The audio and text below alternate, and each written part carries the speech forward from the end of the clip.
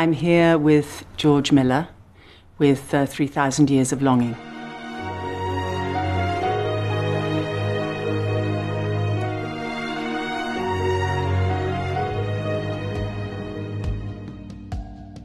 It's a film about a woman who meets a djinn, and he asks her what are her 3 wishes. What is your heart's desire? So this is the beginning of the film, this conversation between these 2 people.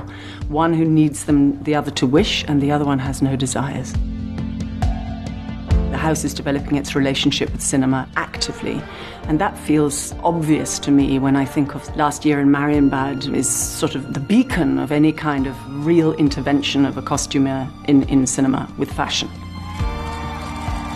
If you're wearing something that's made by someone you love and something that you feel has a sort of resonance, it's a form of company.